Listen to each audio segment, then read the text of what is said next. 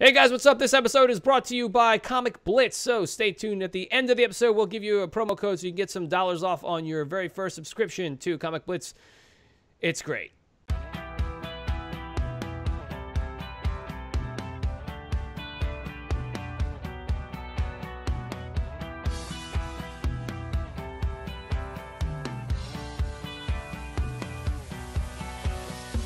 What's up, everybody? Welcome back to Third Person. This is the Third Person Podcast. My name is Chris, one of your hosts out of three. I'm one of three, and the other two guys with me next to me over here, see them right there? Yeah, that's Jesse Hello. and Mike.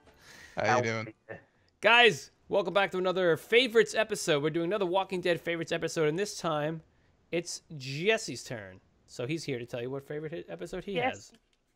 As you can see down below, my favorite episode is Nebraska.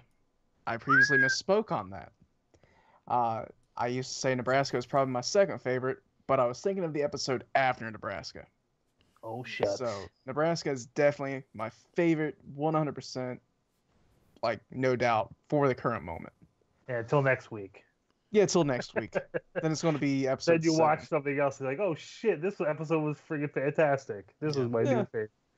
No, Nebraska is a perfect episode in all sense, actually, because we start off with Rick and his aftermath of the barn slaughter, where he's standing over the now double dead Sophia. Double dead. Let's start calling him double dead. How about fully dead? Fully dead. Fully dead, yeah. I like double dead better. But we get the whole scene there where Herschel's like, no, can't be. And then he takes off. Tells him, get off his farm. I mean it. All that. And it's above the par for acting for the earlier seasons. Mm-hmm. It just felt like a good episode from the get-go and up until the end. It held that, from Maggie saying, I love you to Glenn, to Lori flipping the car and hopefully being dead. That was a big part in it. Yeah. To Daryl coming into his own and saying, you know what? I'm nobody's errand boy. I am Daryl. And I think this episode is what made a lot of people fall in love with Daryl. Yeah. Definitely. Yeah, well, look at where he was, compared to where everybody else was staying, Yeah. He was in like this stone kind of foundation of this. There was not even walls in this little area that he was camping out in, Yeah. And we get to one of the favorite scenes, and I skipped over like the whole thing with Dale and them because that was not as important to me. What was really important to me was the bar scene. Rick talking man to man with Herschel, and it just clicked as why this is my favorite episode. I thought about it long and hard, and every time I did, it came back. That scene in the bar, and it starts off, Herschel, here to take you back. Who's with you? Yeah. Glenn. Maggie tell him to come? He volunteered. Yeah. And you just get the sense that everybody in this show clicked when acting it. And that's what that whole bar scene did for me. Yeah. From the entrance to the shooting of Dave and Tony. But what were your guys' favorite scenes in this episode? I mean, I myself, I was actually going word for word with you with the whole entrance of the bar, because I felt that was a big like you said, it was the respect that Herschel is almost like gave Glenn just by that, but just what you said. I love that. I mean, I love how Rick took charge. You knew something was going down with these guys. Overall, yeah, when you chose this episode, I was glad to rewatch it again.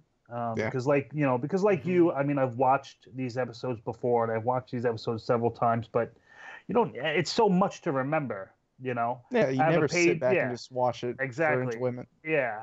I have 2 pages of quotes and things that I just wrote down after watching, parts of the episode that I just felt were pivotal. So for me, I think that was a favorite scene, like you say, is just when they enter the bar, just like you said. Yeah.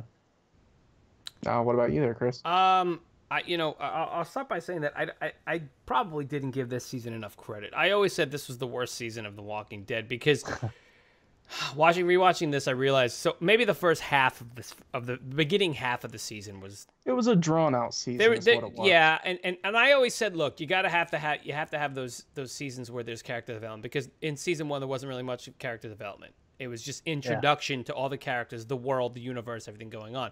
Season 2, you have to develop the characters, right? Mm-hmm.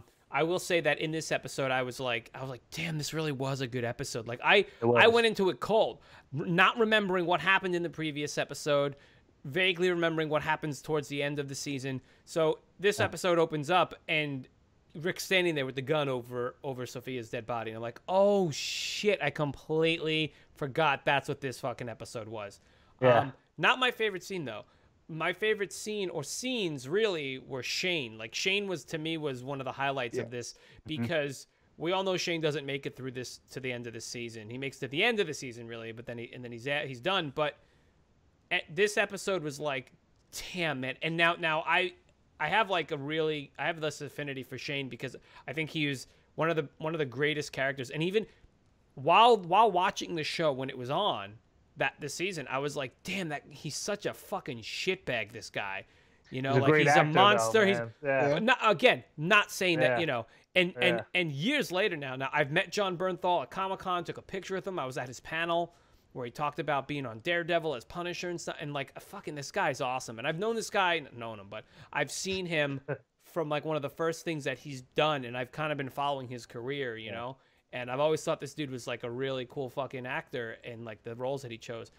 And just watching Shane again, it's just the tension that he brings to everybody. Like he's one of those guys where it's like, what the fuck is this guy gonna do now? Like no one can rest, no one can be. He's a wild card. No one can no one can be peaceful. Remember what Andrea says to him?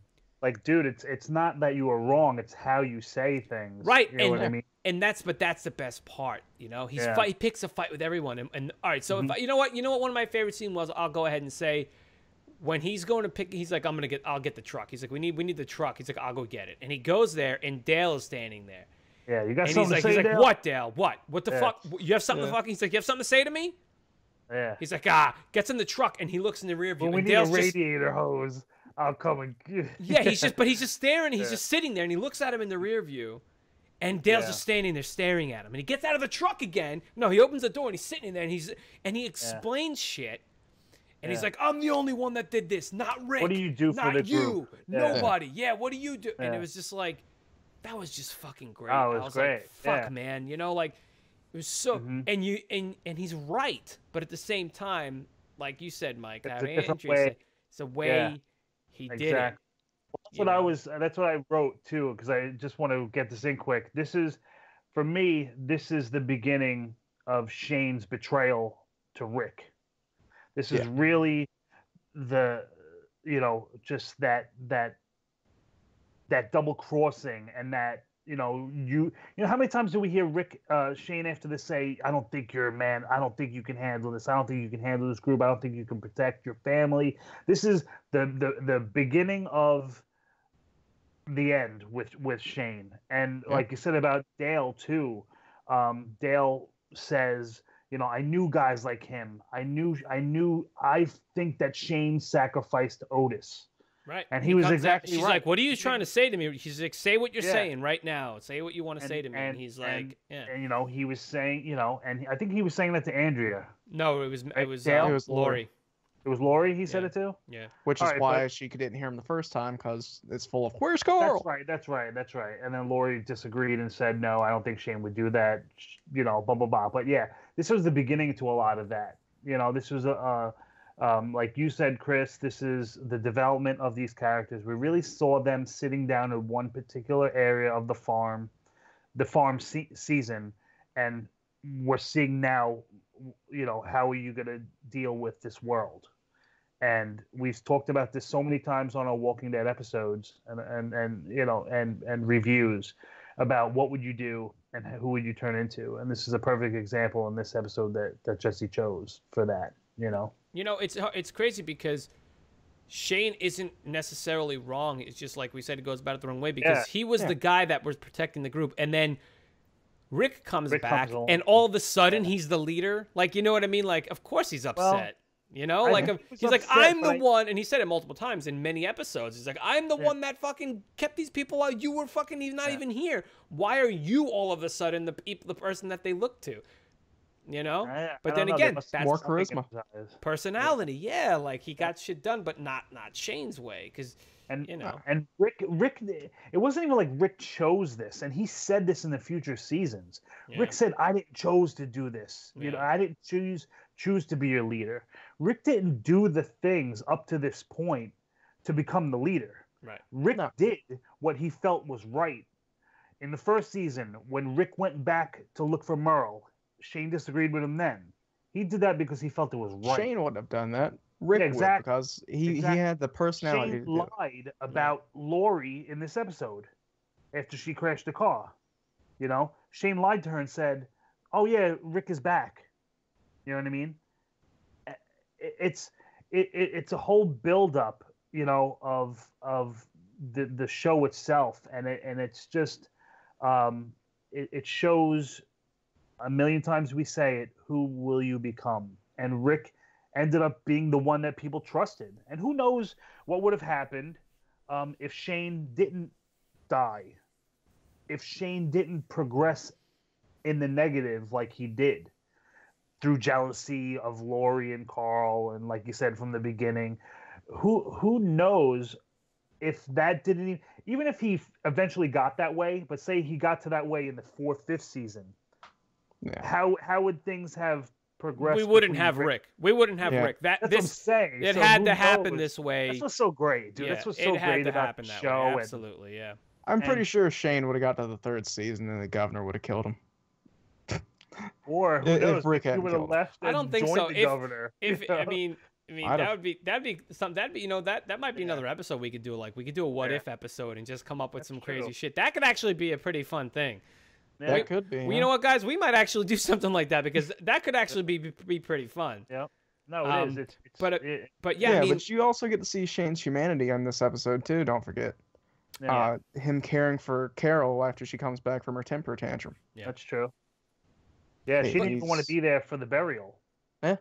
You know, she was in the woods ripping up the Cherokee roses. You know, with with that whole episode and how Daryl explained the story about the Cherokee rose. But yeah, it's, you know, Maggie, like you said, Jesse. Maggie says to Glenn she loves him, and there's just a lot of development. And Beth collapses, and they need to get Glenn, Herschel, Shane. Glenn Maggie.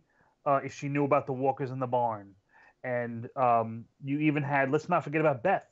This is the beginning of Beth, really, and Beth going through her comatose kind of state, or her, whatever we'd want to say, where she just decides. Her angsty teen state. Her temper tantrum in a way, where she was, you know, not speaking, and she was laying in the bed. And that was a reason Rick, you know, told Herschel that, you know, to come back. Like, daughter needs she's in some sort of state. She needs you. She can't wake up or something like that. Or something. Yeah. You know what about? There was also this is, and I had totally forgotten about this. This was the scene where Glenn tells Rick that Maggie how she feels about him, and he's like, that's great. We just like met and we banged, and now she loves me, and I've never loved anyone before. And Rick was like, dude, you know what's happening, right? He's like, just fucking be loved. Be loved. Just go with the fuck. Just fucking enjoy it. Little of that in the world now, or something like that. Enjoy it. That's also when Glenn told Rick about sneaking the pills. He's like, I'm sorry. He's on the way into the bar. He's like, listen, I'm sorry. I knew about the pregnancy. I'm sorry. And he's like, I don't care. He's like, you did what you thought was right at the time, and that's fine. I figured you knew. Yeah. You know, but yeah, I mean, this was. I was like sitting here, and on my notes somehow I'm like, shit, damn, a lot of things happened in this episode. You know, like just a lot of things went down. A lot of, like you said too earlier, Mike, too, and you said too, Jesse, like pushing a lot of characters forward, like Daryl, like you mentioned earlier, guys. He's pissed, and he's like, he goes, I was out there every day. I took a fucking bullet and a fucking arrow. All right? Being out there looking. I nearly died. He called Lori olive oil. Yeah. Yeah. Listen here, Olive Oil. So You yeah, wanna so go this was chase hey those guys, two this idiots. Go right ahead. You yeah, know? this season was the one where he was like seeing his brother, right? And he gets the ears. That Yeah, was the this season. hallucination. Yeah, okay. He Goes off on his got own and he shot- cuts the when ears got and he gets the shot ear in the arrow, necklace, right? Yeah. Yep. Yeah, okay, yeah. Yep. That was this season, yeah. Yep. So Yeah, I think I it was gotta. the episode after Cherokee Rose. Yeah, after Cherokee Rose is when he fell down the creek bed and all that. Maybe okay. Looking for Sophia when that happened, right? He found the Yeah. doll. Yeah. Found Yeah. the So, yeah. doll, and So then maybe this Andrea was a shot him better- on the way back. Maybe I was too quick, because every time I look back on it, because then you go to season 3 and it's like, oh my god, like just an amazing Season fucking. 3 I always was told you, I somewhat love good. this. I told you, season 3 to 4. Again, my favorite episode was from season 4. So it's like, I love the promos for season 3. Carrie Kimmel's Black in the trailers and stuff like that. yeah, That was good. yeah. But season 2 is where this show started hitting its stride. Mm-hmm. Well, No, where they really began the character development, and Yeah. I appreciated that shit, and then they moved it Yeah. forward. So when you think when you think back, it's like they did it pretty good. Like they closed Yeah. up the Shane thing, the Shane arc, pushing Rick to become Rick, and then pushing everyone out to where they're gonna be, or putting them on their path, like you said. So like Daryl. It was even- angry comic readers who more or less made this season seem horrible because they spent quote unquote too much time at the farm. But in actuality, they spent enough time at the farm. I don't think it was overdone at all. At first, Yeah, Like I used said to. from the I used to beginning, you think. guys I know used how to much think. I love. I used to think it should have been only Season like the first 2. half of the season. At first, Oh, I didn't- I'm I not gonna mean, lie. But I like I told you guys a million times. One of my favorite scenes of season 2 is the end after Carl kills Shane, and you see these walkers, very Night of the Living Dead esque, and you see these Coming out of the woods, yeah. walkers coming from the woods, and Yeah. and the destruction and the realization for Herschel that he needs to leave, and that this place is no longer a safe haven. Don't forget. The So the fear in Greens. this. Yeah. Go ahead. The Greens too. Like it really. Yeah. They were all living in this fugue state where it was like, Yep. oh. Dad says that they're still alive and we have to feed they're them still and we have to alive. do this, and they all kind of went along with it, and they all fucking woke up, Yeah. and it's And funny. that was a line. That there, where you're saying we feed him and all that. That line in the bar. I've been feeding her rotting corpse for months. Yeah. Yeah, he's disgusted with himself. Or He's for He disgusted. because he realized that in so many ways, the episode before when Shane obviously is the one that flips out and opens the bar door. Yeah. I love that scene too when Shane is popping his wife in the chest a million times and saying, "Could a person, Lou. Yeah, that was great. That was actually pretty fucking great. could a person take a shot in the that's her heart, that's her this is this, Those and, are her lungs. yeah, and that was I gotta go back and I watch did- that again, man. That is Yeah, pretty oh, fucking dude, it dope, was- man. That was I would pretty love fucking to. dope. That's one of my favorites too. And I, obviously, being so close with Jesse, I have so many more, and I'm still narrowing down my own choices. I have a couple to get to, and we'll do mine eventually for my favorite. But yeah, definitely the episode before this is one of my favorite scenes. Ultimately, of the whole show is when Sophia walks out of that barn and. Yep. I remember watching that, man. Yeah, we were all just. I was like, because you didn't me really and my wife think were like, that this was is the way ridiculous. it was gonna, Yeah. and Yeah. then this little girl popped out. That was just insane. That was just Yeah. insane. Well, anything else, guys? Yes. Was there any closing things you want to put in for this episode? For this episode, absolutely not. I think we succinctly recapped it. And yeah, just an amazing overall episode for it. Mm-hmm. Yeah. Good one. Well, seeing it's the end of the episode, we have something a little special for you guys. This episode was actually brought to you by Comic Blitz. And if you don't know what Comic Blitz is, Jesse, you want to tell them what Comic Blitz is? So Comic Blitz is an online comic service in which you can get your pretty much near endless comic supply of over 4,500 comics and graphic novels for only $7.99 a month for unlimited. Now you can get a cheaper package at $3.99 a month for 10 comic issues a month. However, we have a special deal for you that you get 3 months for $1 a month, totaling out to $3 a month if you use the coupon code ThirdPersonPod. $1 a month. What do you think of $1 that? a month. Fancy we are And they have a ton of content there, such as Transformers versus G.I. Joe, Star Trek, and many other sorts of comics. They have James Bond. They have Dungeons and Dragons, if you're into that. All sorts of stuff for you to check out. now. Yeah. So yeah, guys. Definitely go and check that out. So check that out. It's promo code ThirdPersonPod. Get yourself a subscription. So your first 3 months for $1 a month. So for $3, you get 3 months free. Well, 3 months for $3. You can check out all the comics, see if you like the service, and definitely check them out. So absolutely, and you can get either package, the $10 or the $7.99. Of course, go for the $7.99. And it's on iOS, laptops, desktops, and soon to be Androids. That's right. So it's all digital for you right there, right at your hand, your fingertips. Get yourself, get your binge on and read all those. So thank you to Comic Blitz for sponsoring this episode. And that's going to do it for us, guys. Thank you once again to everyone who messed around with our giveaway, and congratulations to those winners again. And thank you everyone for watching and subscribing and supporting. And channel's growing, and we're really excited to be doing this, and we're gonna bring you guys more stuff. We're still very early in the year, and we got some really good shows coming up for you, not just including The Walking Dead, but a bunch of other shows that we're gonna be bringing you guys. So hopefully you guys will get into those as well. A whole lot of shows. So we're gonna be very busy for you guys. So I think that's it, guys. Right? Anything else? Nope. Those for me. We're gonna call it a night. Thank you very much, guys. We love you guys, and we see you on the next video. So peace out. Peace out.